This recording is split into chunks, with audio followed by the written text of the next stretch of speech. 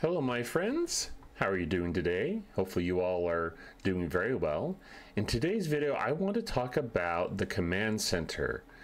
I am getting close to getting mine to level 50, and what does that mean? Well, that means that some of the fleet commanders I've been able to unlock, I'll be able to look at those 50 level skills. And so I thought I'd do a video today to kind of talk about that, talk about some of the things I've done to try and be efficient with getting my command center building where it is now,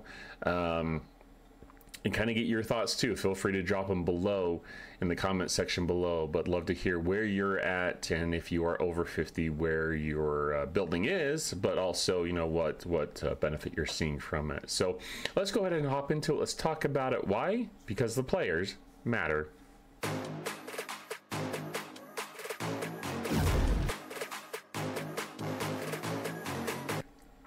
Okay, so here we are in game. I'm just going to turn off my camera real quick, just so it doesn't get in the way. And then let's talk about the command center building. So it's the building, and I'm going to try and cover this from those who really know about the game to those who maybe haven't quite gotten to this point yet. But here's the command center building. You have to build it. It gives some benefits here. You got officer stat bonus. It unlocks so many fleet commander slots.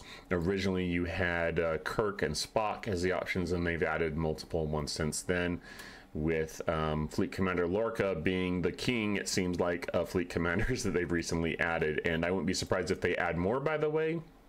But anyways, this is the initial building you need to have. These quantum communicators are the most costly part of the whole thing to get your building leveled. So that is the most difficult part. You will get a daily drip of these, and I have a chart to pull up in a minute here. But also, if you can focus on getting, and I believe the only place I've seen it that I recall, and someone correct me if there's other source in the game if I'm forgetting something here, but the only place I can remember where you can get additional ones of these are by unlocking, where is it? Fleet Commander 7 of 9. So, and I believe that 7 of 9 is only unlocked through incursions. So yay. I think it's incursions, and that took me many months to unlock. So hopefully they'll come out with more options. They did say recently when they came out with Lorca that Janeway would have some free-to-play sourcing. So so there is that. And I won't go over all the sourcing for the others. That's not kind of the purpose of this video, but if we go to skill tree here, this is one of the most valuable ones that and if you remember, these kind of gold or yellow bordered ones are always on, so they don't have to be slotted as a fleet commander to be effective. But I get an additional 14 quantum communicators per day. Doesn't sound like much, but over the course of a month or many months, it does add up. So that is helpful to level that building. And I guess I should say too that the only other place I've seen the quantum communicators has been like rewards and say the battle pass. I don't remember if it's been in an event store. I don't remember seeing them in any event store. Scopely, it'd be nice if you did add them to an event store. That'd be fantastic. I think the players would really appreciate that.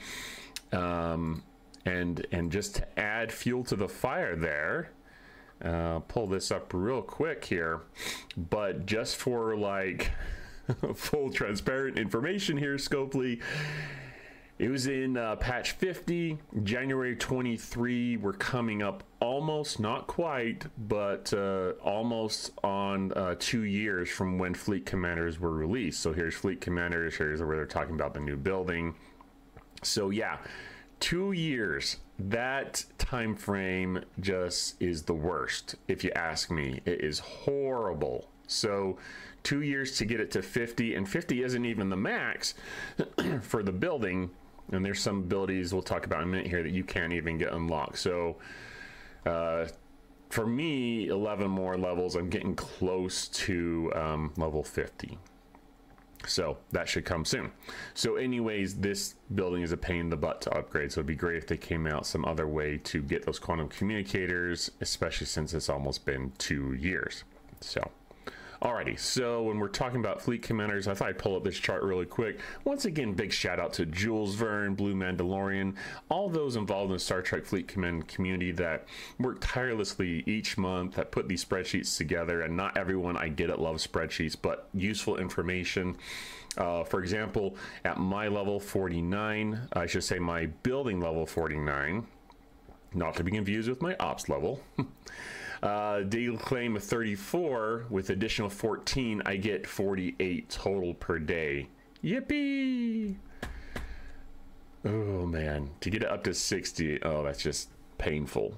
Painful, painful, painful. So anyways, that's coming down the road, but it's a slow claim.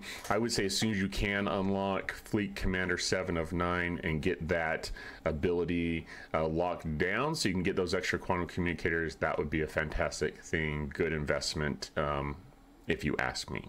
So, okay, so let's look now at some of the, and I hate that they moved the Fleet Commanders from up above here over to the side here.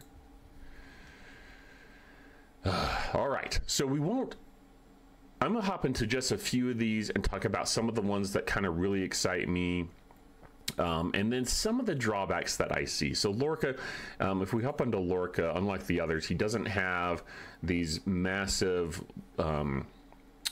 bottlenecks, I should say, for the 50. Like, I was able to max or get a lot of these pretty leveled before hitting that 50 bottleneck, which is fantastic if you ask me. So that one still needs to get to 55. So anyways, I like that, but let's hop into some of the others. So Kirk, as I'm looking at this, I do like that once I can get to 50, I'll have more whole health. There's a lot of that in the game, obviously. Increased weapon damage, whether he's slaughtered or not, will be great. Critical chance against hostiles, that's not bad. These have officer attack, defense, and health, which are okay. There's a lot of that in the game, so, but anything you can get there, and you'll have to select one, which is a drawback here. But here in the Explorer, I like these from a cost efficiency standpoint. This one, for example, increases crystal cost efficiency for ship components. This first level is 5%, goes all the way up to 50%, but the problem here, and I'll pull up one of these, I think I have one of these for Spock, or adhesiveness, is you can unlock it at 50, at command starting level 50, but then you hit a bottleneck when you get to level 5 of this research, we'll call it. So what does that mean? That means you can only get it to level 4 for quite a while before you can get your building up to 53. So you'd have to look at how long that's going to take you. But level 4, and Kirk and Spock have the same thing where they have a bottleneck at level 5. So you can get 8%. So 8% nowadays isn't that much unless you're doing some massive like upgrades. So these are ship components right here though. So you've got your ore, what was that, crystal, and then this should be here, gas. So I do like efficiency. I just wish it was easier to get to the other stuff. So we'll hop over to Spock real quick and I'll show you his. So this is specifically for research, so that is great. Anytime you can cut that down with massive times on those, it can be helpful and will save you latinum, speed ups, that kind of thing. But here, same thing.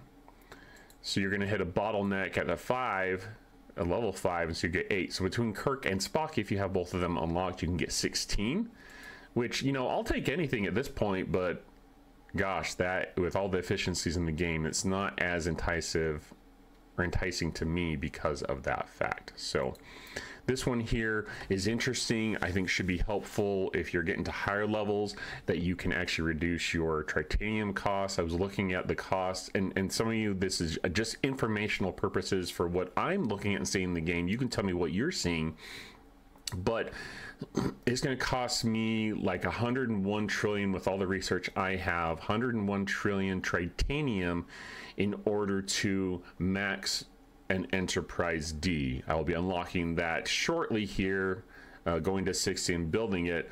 So this will be really helpful. If I can get even a few levels on that, I mean, that's going to be impactful to my game, I'm sure. But obviously the higher I can get it, the better. So I'd love to be able to get that building leveled even more. Scopely, let's do it. Okay, let's hop into Sloan, and just a reminder, quick reminder, Sloan is unlocked through doing wave defenses. So if you haven't done wave defenses, and you can, I would highly recommend it. So here I'll be able to get some more weapon damage. That will be nice. Currently my plan is to start stocking up on credits and not trying to max some of these other things for now.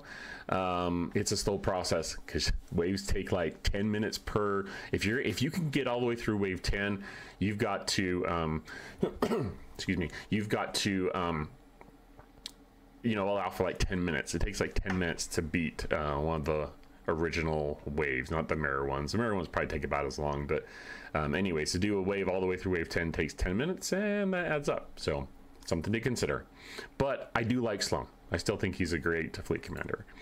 Warp speed for all ships, even just level 1 is 300%, so that's fantastic. I do like that. As you get higher up in ops, warp times can be impactful. Even though I have some of those fast warps to the G5 area, it's still getting deeper into G5. It does take some time. So whole hit points, that's okay. There's a lot of that in the game. Base cost efficiency for cosmic particles, that's for advanced 50+ research, which is helpful. You want to be able to get as much of that as you can. And then isolated defense and hostile loot. Anytime I can get extra hostile loot, always a good thing. Okay, let's hop into the other ones. Let's see here. 7 of 9. Obviously this one here, you need 55, so that's not as exciting. You have some additional stuff here for PvP. Cerritos, Titan A, depends which one you're kind of looking at there. Let's see here, increase base cost efficiency for skill points for all fleet commanders, so that's probably good when you do get to 50. If you have 7 of 9, to get this one max first, so you can save some of your cost efficiency skill points. These will be helpful to have if you have her slotted. You have to pick one. So currently I don't have her slotted, so that's not as interesting to me. Let's look at these costs. Efficiency for explorer parts. So she has some where you can select, so that's fantastic. Trying to get your ships upgraded, I think this is going to be a great one. Just have to have her slotted, so that is something to consider. But Lorca also has some that are helpful there too. So personally, I didn't see as much in Locutus as far as the 50 level skills that I was interested in, but let's look at them. Max hull health, repair cost efficiency, critical chance against solar armadas, mitigation against group armadas, mitigation against solar armadas. Just depends, I guess, if you're really struggling with some of these things, right? Increased kinetic weapon damage, this is a one that I'll probably want to max, even though I don't have them slotted, or get as high as I can. Just because this will help with damage since it's always on. So just more damage, okay. Let's look, just for completion's sake, let's look at Janeway. I don't have her unlocked yet, but here, unslot Janeway from the command center seat without cooldown, so that's a good one to have. Decrease the opponent's base shield mitigation and Q's trials. Shield mitigation could be a good thing, so you can take out some Q trials easier, right? Increase the amount of complex nanotech gained from defeating rare formation armadas, so that can help. But these aren't always on, so not as valuable to me. Cost efficiency for crystal, gas ore, parsteel, titanium, dilithium, sigma, so that can be helpful there. I need like a whole bunch of more slots. Thank you very much, Scopely. Buildings, so that those two are selectable, and isolated defense. So still some good stuff there at level 50. I think the bottom line is I see a big bottleneck in trying to get the command center building to turn my camera back on. I see a big bottleneck in trying to get that upgraded. That is still a big problem. Once again, I've said this a couple times in the video, but it's so true. This building is a pain in the butt to level. I have to wonder, and maybe Scopely's still getting people paying for it, but what amount of people are actually paying for the building, Scopely, paying for packs to level the building? Are you still really making that much out of it? Maybe you should shift gears and start making money on fleet commanders instead of making this building such a huge bottleneck to upgrade and level. So anyways, commanders, that's the video for today, my friends. I hope this video has been helpful, insightful. I hope you are finding success in leveling those buildings. There's just some really cool stuff. Once you can get to 50, it just takes forever to get there. So a lot of helpful things that will help your game out. Hopefully, as they said, they're going to come out with a free-to-play sourcing for Janeway, which does not even exist in the game now. Hopefully when they come out with that, there will be discussions that they are having about making it easier to level the building, especially for those who maybe haven't been playing for 2 years, but they still want to get their building up and take advantage of the fleet commander. So anyways, hopefully this is helpful. We'll talk to you soon. Have a good day.